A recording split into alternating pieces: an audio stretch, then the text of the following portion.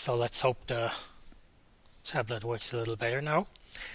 Yeah, so we learn about how to clip triangles, but most of the cases we're dealing with triangles, of course, but sometimes we also have polygons, and we can, of course, split them into triangles now, and then do the clipping with the triangles like we learned. But of course, we can also there are also algorithms to clip arbitrary polygons, and we will see two of them now. One of them is the so-called Sutherland-Hodgman algorithm, and the basic idea of that algorithm is these two algorithms are not in the book, but yeah, from the slides that I have here, I think you should be able to understand it, and if not, you can just Google them. You will find information about this online, or look up some other books, which is something that I always encourage anyhow. Yeah, so we want to, the basic idea of the Sutherland-Hodgman algorithm is that we clip the polygon subsequently against every hyperplane. So, oh, I forgot to say that, yeah, I'm in the slides here, I always use the word hyperplane, because what I'm explaining here, I usually just draw two images because they are easier to understand and easier to explain it on than a 3D image on a 2D display, but they also usually extend to 3D, and in fact it would in theory also work in 4D, but 4D of course we cannot visualize, and that's why in this context we're always talking about a hyperplane, which then basically means in 1D, in 2D it's a line, and in 3D it's a plane. Yeah, and that's why hyperplane. So the idea is we take, for example, this one first, and then we cut off this part, then we take this one here, then we cut off this part, and then we look at the others, and then we see there is nothing here, so we're done, and then we have our polygon, our clipped polygon, which is the dark blue one. And the single steps to go through this are illustrated here. How to do this: we start, for example, with the upper here, so we take this plane here, we extend this upper side to a plane or a line in 2D, of course. Then we start at one vertex of the polygon and follow the path of the polygon. So we start, for example, at P0, and then we follow the path of the polygon until we reach it again. Here, P0. And why we do that, and we cross the clipping plane that we have here, or the clipping line in this case, we create a new node here, which is here and here. Still doesn't like me. And then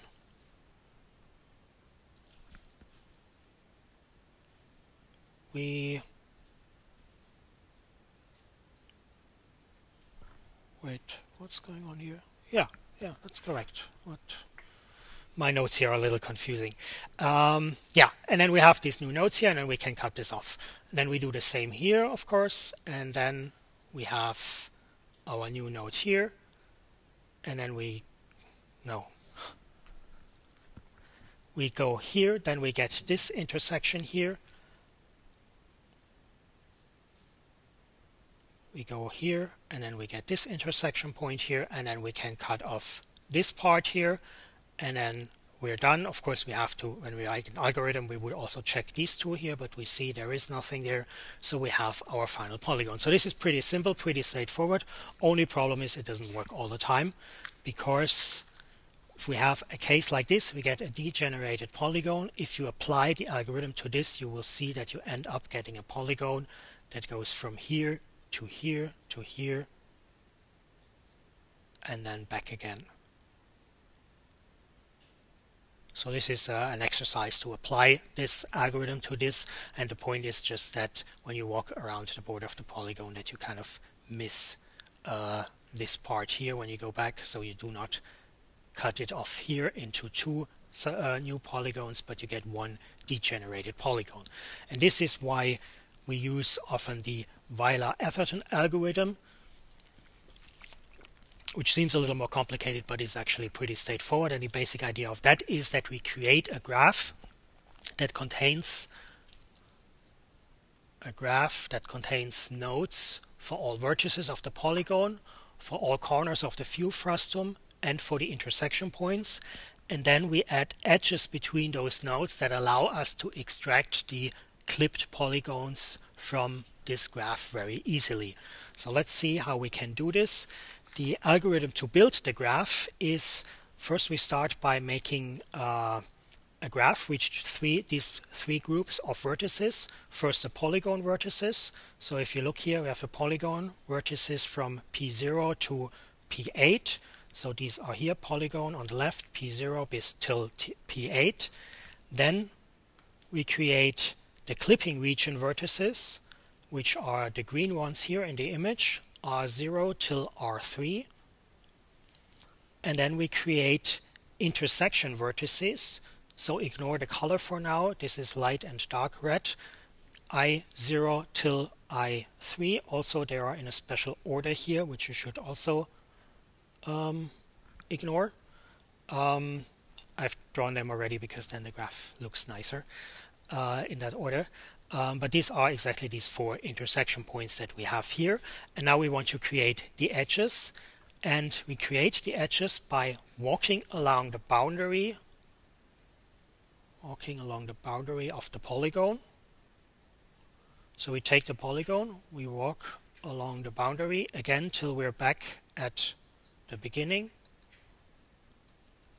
And each time we pass an intersection point, we add an edge, and now we distinguish between outgoing intersections and incoming intersections. So an outgoing intersection is when I go from inside of the view frustum to the outside.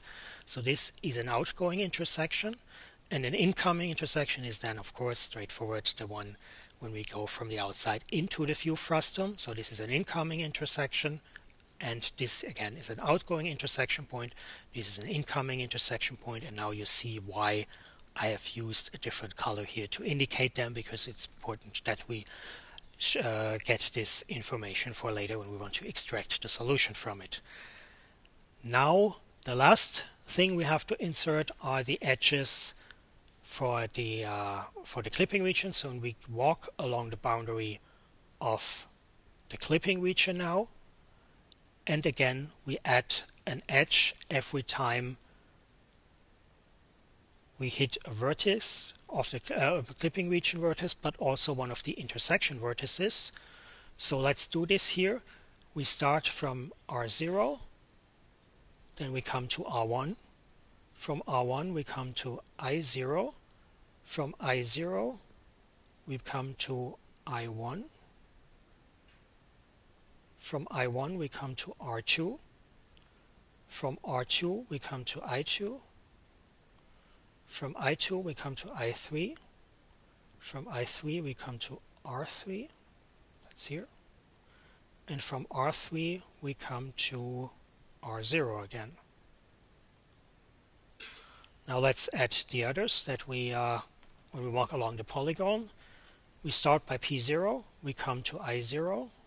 I already said that this is an outgoing intersection. Then we come to P1.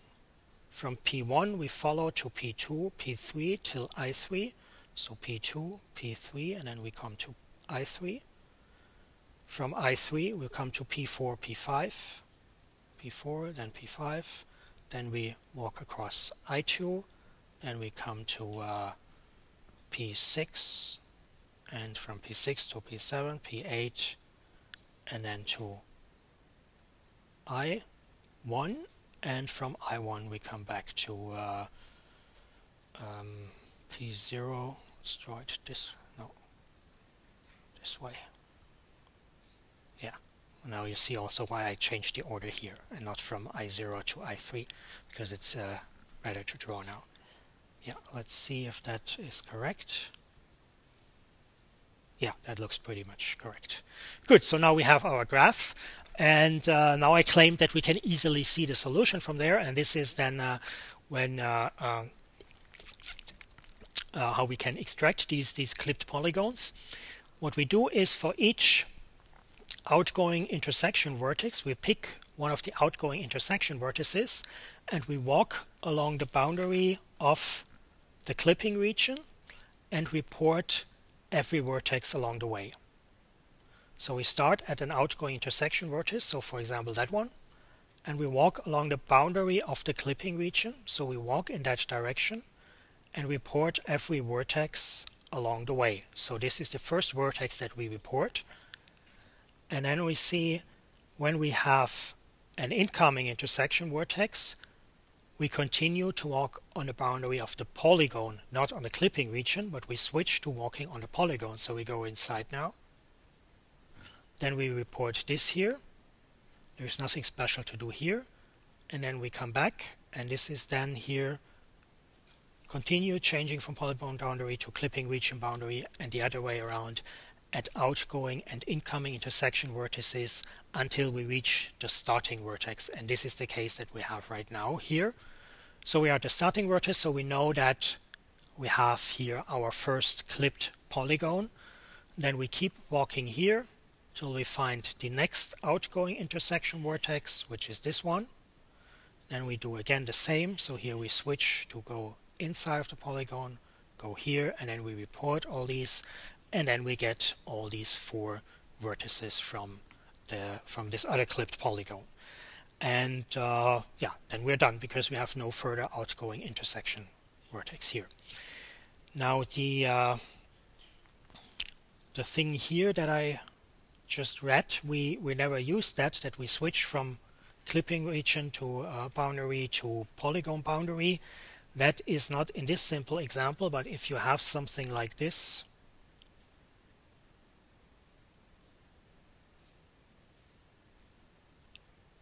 okay, that should be a triangle. So if you start here and then you go in here, then of course here you don't go outside, but you have to continue here. Then you have to switch then from walking along the polygon to walk along the clipping region, and then till you're here, and then you, oh no, till you're here, and then you go in again, then you go on the outside again, and you go in again, and then you're back at where you started.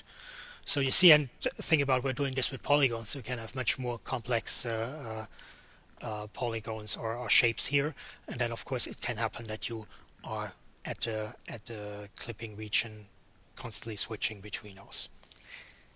Yeah, so this is yeah, pretty much a pretty simple, straightforward algorithm. It's also,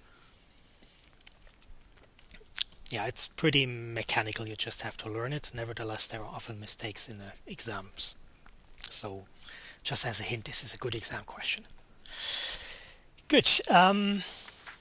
Yeah, so we know now how we can do a clipping for triangles and for polygons, and that allows us to solve these kind of cases here. It basically also allows us to solve this kind of case here, because we can just, in that case, we will see that all the 4 vertices, if we test the triangle against the clipping, the view frustum, we will see that all points are outside of the view frustum, so we can throw it away. But of course, if you think about, you have a huge model, like for example a whole city, and you're just looking down one street, then checking all the triangles of your model, of your scene, is kind of ridiculous, and it's an overkill. So we want to decide before the clipping if we really need to draw those triangles or not, or if we can remove them before we enter the pipeline, and this is then called culling. And yeah, doing this for individual triangles is very expensive. This is why there is the approach of so-called bounding volume culling, where we group single objects like triangles that are somehow contained next to each other into a larger volume. Again, think about a city. You could, for example, include all buildings into a house, and then you clip the whole house instead of each triangle that models this house. And then yeah, so then you just have to check the volume, and if the volume is not intersecting with the frustum, then of course you can remove all the objects that are in this volume, and you don't have to do a clipping test. Now this is called a conservative test, because of course it can happen that the volume does intersect with the view frustum, but the objects in the volume do not intersect with it. But this is a conservative test, and that's what it's meant by conservative test. So it is more on the safe side. So if there is an intersection with this, in this case the sphere, then you do the test. Now, of course, this works as efficient as possible if the more the volume matches the actual shape of the objects that are included, the more efficient this works. But on the other hand, the more this shape, certain shapes are then of course more difficult to test, which is why very often spheres are used, because spheres can be tested very easily, and we can see this by looking at again the implicit equation of a sphere, which is here, and we have not a sphere, a plane, sorry, implicit equation of a plane, and we have a sphere defined by a center and a radius, and then we just have to check this condition here. If this vector c minus vector a times vector n divided by the length of vector n, arrow missing here, if that is larger than the radius, then we have to check that, and if it's larger than the radius, then the sphere does not intersect with the view frustum. And if you don't see this immediately, I have drawn some images here. So we have our plane defined by a vector a that points to the plane and the normal vector. So this is just our vector a to a point on the plane, and then we have the normal vector n. So this, what I draw red now, is the plane with the normal vector and the vector n, a, that defines the position of the plane in the space. And then we have here in this formula this vector c minus a. So that is c is the center of the sphere, and c minus a. Now if you think of what is going on today, I think I need a new computer.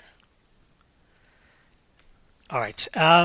So if you think about this, if you have a sphere here, C, with a certain radius, then you can imagine that if the radius is, if this distance here is smaller than the radius, then of course the sphere extends into the view frustum. If it is not, then it is outside of the view frustum. Now the difficult thing here is to see, of course, how does the radius relate to this c minus a and this scalar product that we have here. But if you look at this image, you see that here is a right angle and here is a right angle. So this distance here is exactly the same as the distance here. Now this distance here is exactly the projection of the vector c minus a onto the normal vector, and we learned that in one of the first lectures, that the projection of a vector is defined by the cosine of the angle between the vector times the length of this vector, and this is then this projection. In this case it's p v. So the p doesn't have an arrow here, so this is a scalar value. Don't confuse that here. So this here is exactly this projection. Now if you look at the equation that we have here, this here is the same as what I wrote here. If you do the scalar product of the vectors, you end up with this, then this falls out, and then you have exactly this projection here. So this is exactly this distance here, which if you draw it as a circle with as a circle or a sphere with a radius, is obvious then why this has to be larger than r.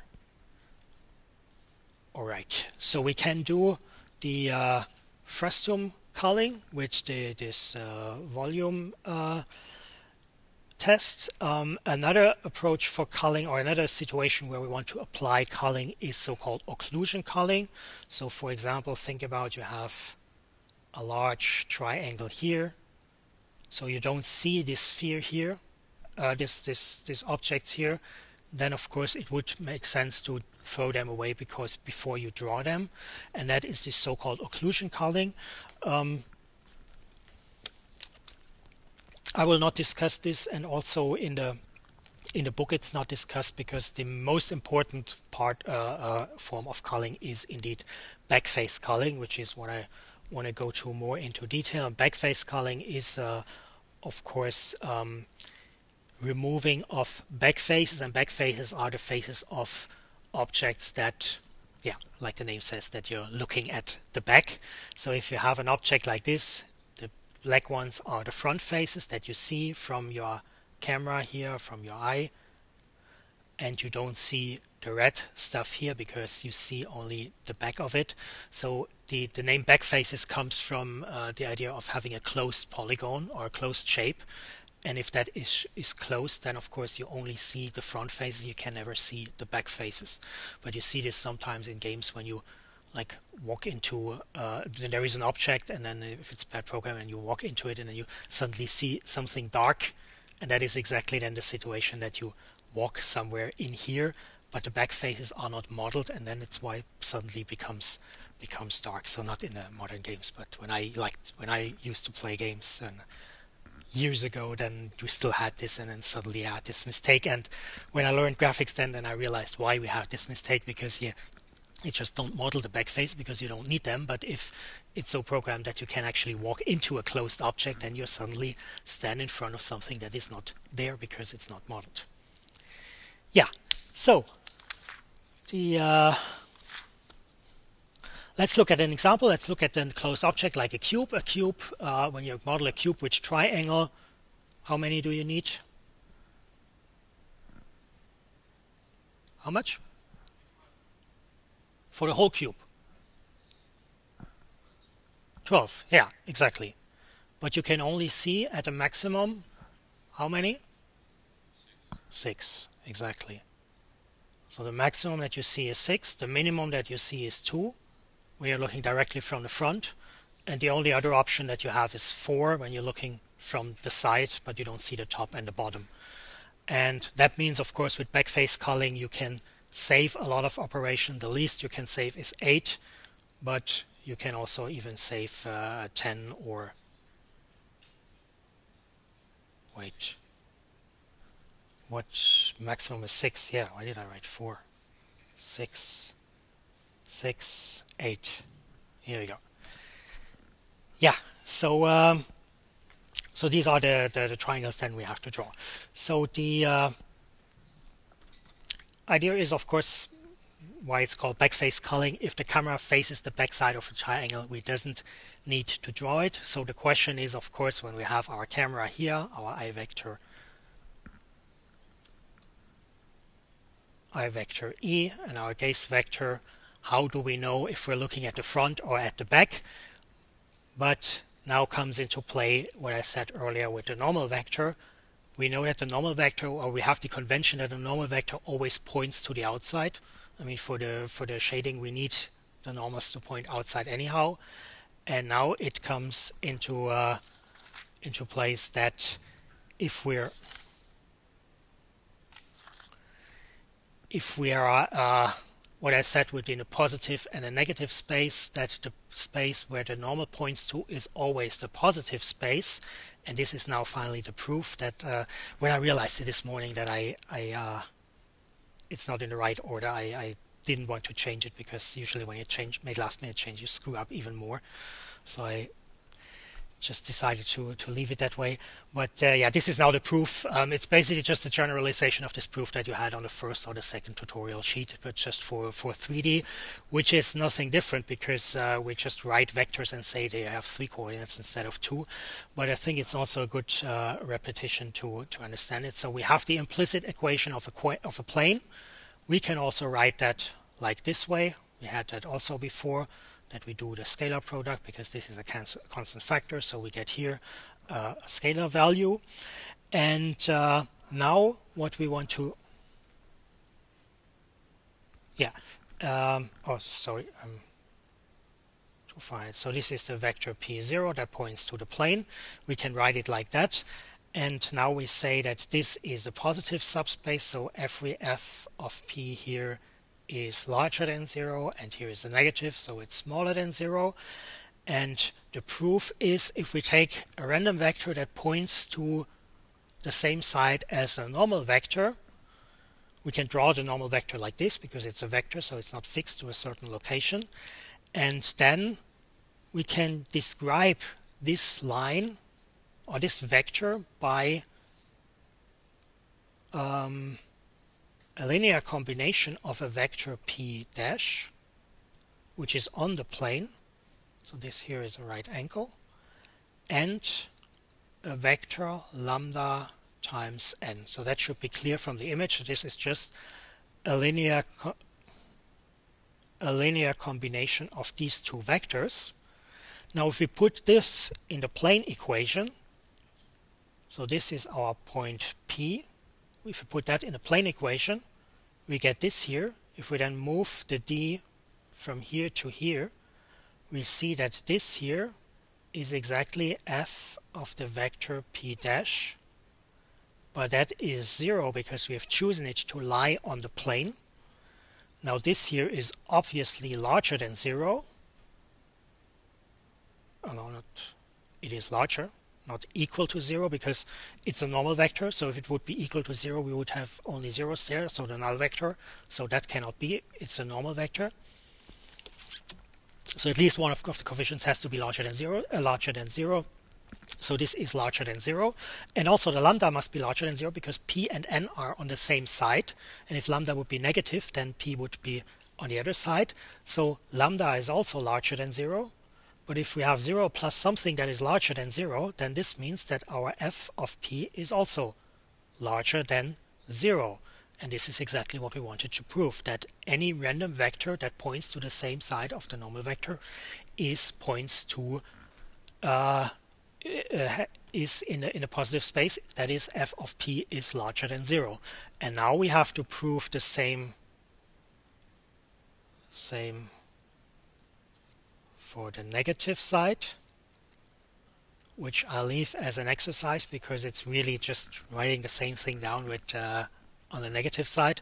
But as I said earlier, if you have weaknesses in calculations and stuff, this is a good opportunity to practice.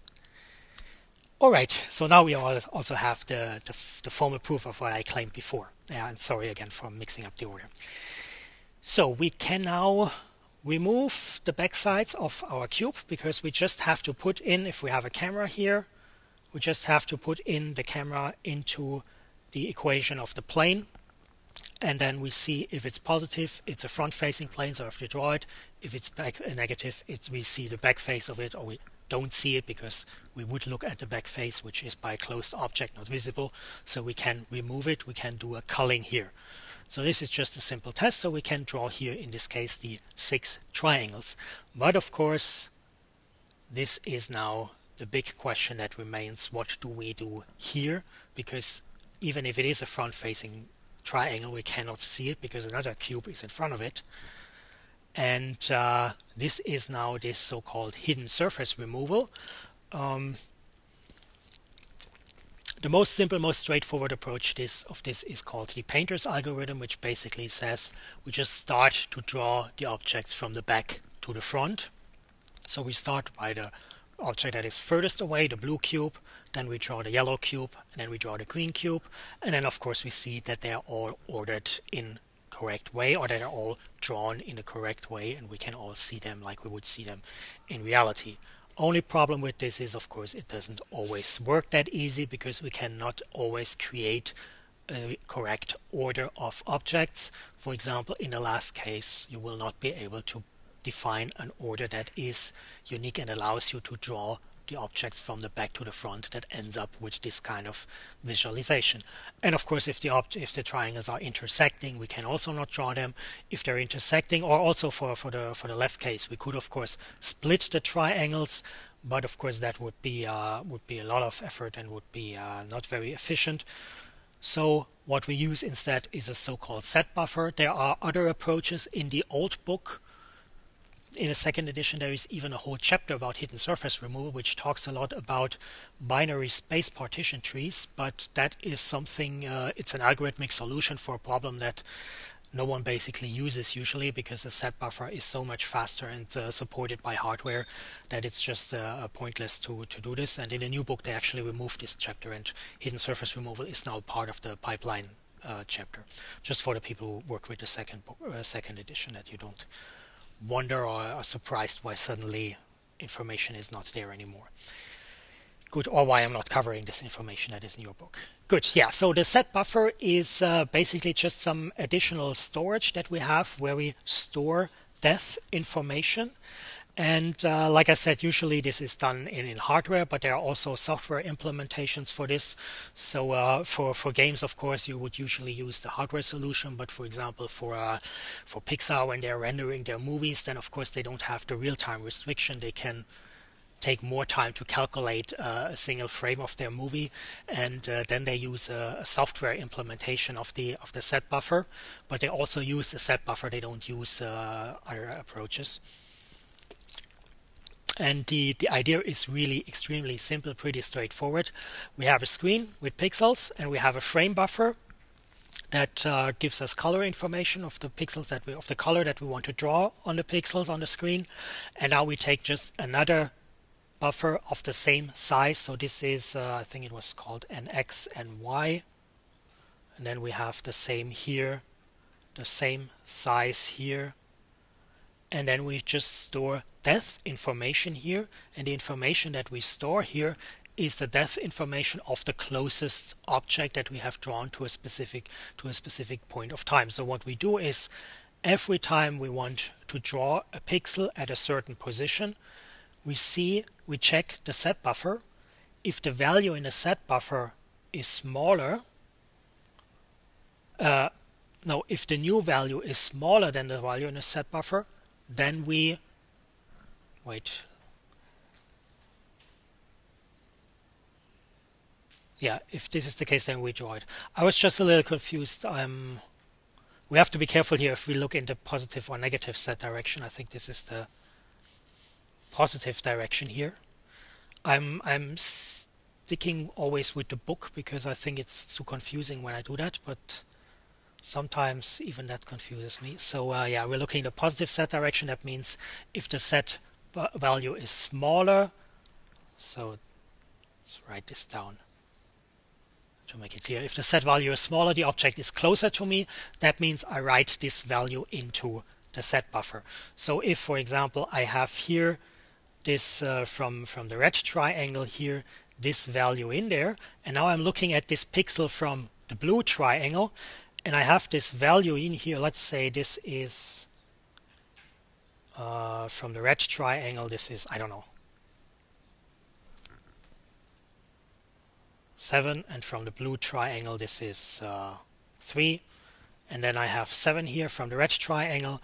Then I come to this pixel from the blue triangle, then I see this is smaller, so I know this object is closer to me. Then I remove this part here and write the new value in there. So I always keep the one of the closest object. That means in the end, when I have all my values checked, I have always the one value from the closest object in my set buffer. So I have always the closest set value there. And that means and then I can draw it always the front, the object that is in the front. But that also means, of course, I need to first initialize it with the set max value, which is then the far plane value, of course. And yeah, that way then I can draw it appropriately, because I have the lowest set value. Now a comment about the precision, it's important to keep in mind here what I said last time with the perspective divide.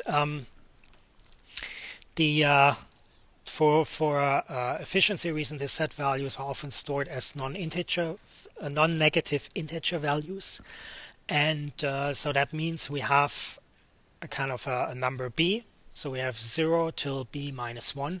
These are then the integers that we store in our set buffer, and that means we have to map every coordinate that we have to an interval or a bucket of the size f minus 1 divided by b.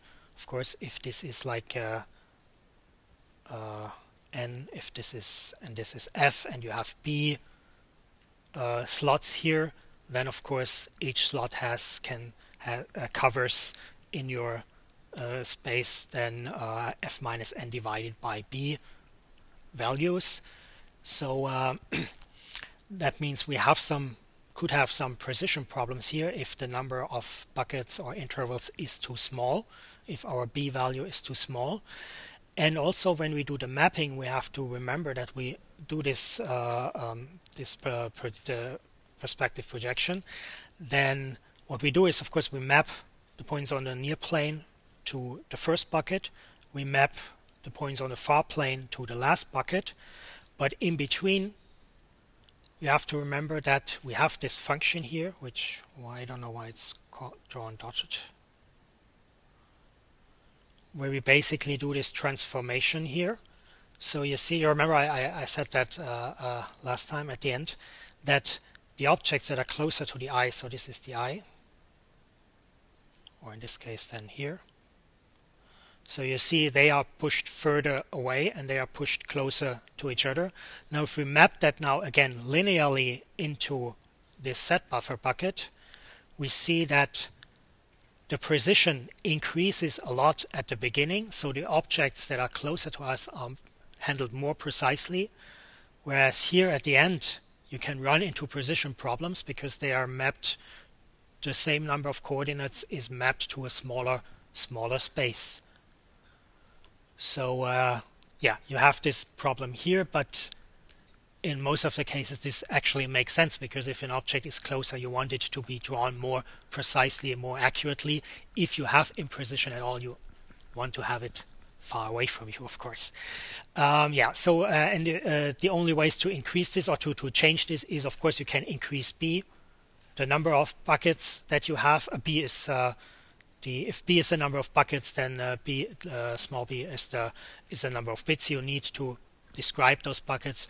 If you increase that number, of course, you increase your precision, but usually this is given by the hardware and by the API that you use, so you're not able to do this. The only thing you can do to modify the precision is to modify the near and the far plane, because that influences how much values you have to store in one bucket. So this is why, to illustrate how important it is to set the near and the far plane very precise, in a reasonable way that matches to the world that you want to model. Because of course, if you could say, yeah, I make the near plane as close as possible and the far plane as far away, and I draw everything, but in practice then your graphic will become ugly because you get this imprecision problem. So you have to make a good decision about how to do that. All right, so we know now how to clip, we know how to do culling, and we know how to do a correct order drawing, which is not illustrated here. So if we have one here, then we know how to draw them correctly. But we still don't know how to do the actual rasterization, how to draw those actual pixels, because here I used an example where I talked about a pixel in the middle here of this blue triangle, but actually here it says that what we do with the set values is that we project only the corners, of course, of this to the set buffer, and for in between we interpolate them. So we do not calculate the points in there and then take their set value. We take the set values from the corner and then we interpolate with the set values. And this is also, of course, related to the interpolation that we do to calculate the color points that we have for the triangle. And this is then what we want to do next week. Good. Are there any questions? No? Then we're done for today.